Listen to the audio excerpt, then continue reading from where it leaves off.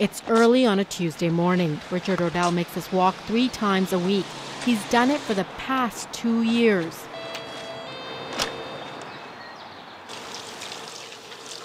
He was 26 when he was told his kidneys had started failing. He had to go on dialysis, but he was one of the lucky ones. Ordell got a kidney transplant from a generous aunt.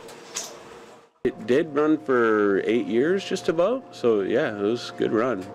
Transplants don't last forever. So a couple of years ago, when the transplant started failing, the 43-year-old had to go back on dialysis. He's on a waiting list for another transplant. I'll do my run and go home, have a little snack, and sleep for the rest of the afternoon until I got to pick my son up from daycare. And then on my days off, I don't know. There's just no energy. It's not. It works. It keeps you going, but it's not ideal.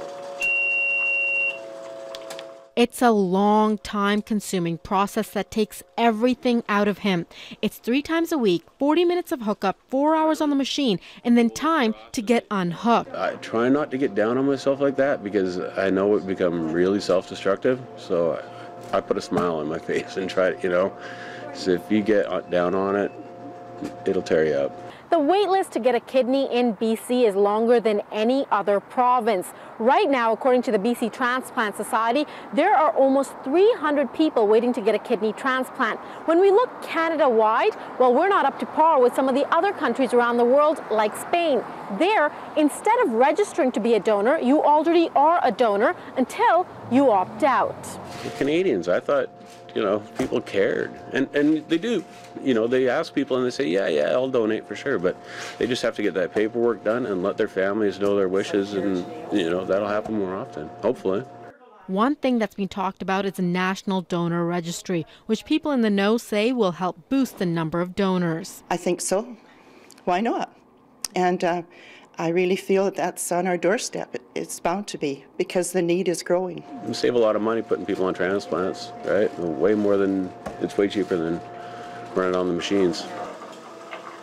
For the most part, there are 2 main ways to get a kidney, from a person who has died or a living donor. But recently, there's another way to get kidneys to people who need them. All across Canada, through the support of the Canadian Blood Services, people can be matched up with someone that can do a paired exchange. A paired exchange is when a family member might not match, but they might match another patient.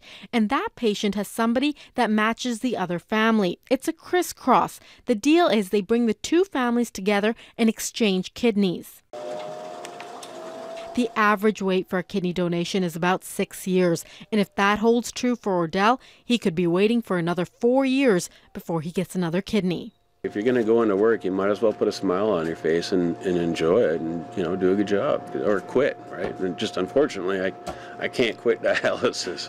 The options, if I quit that, then you're going to die, right? So it's okay. There are about 5 million people in BC, and only 800,000 are registered to donate organs. If you haven't registered yet, well, it's easy. You can go online, or when you go to renew your license, pick up one of these forms and fill them out. And stick them in here, and it's done. In Saanich, I'm Shetta Singh, your health and wellness specialist.